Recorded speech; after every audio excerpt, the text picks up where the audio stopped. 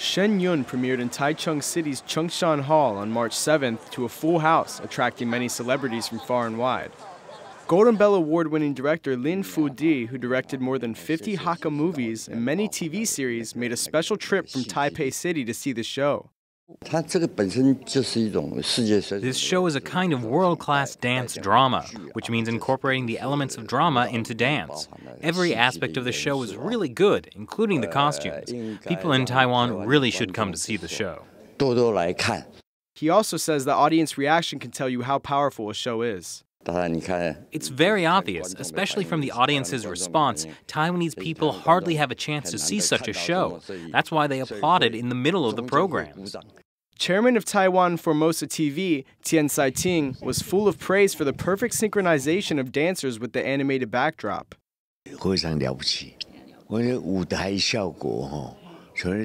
brilliant. The effect is like the dancers jumping out from water. They can even do that out of my expectation. The costumes are very beautiful as well.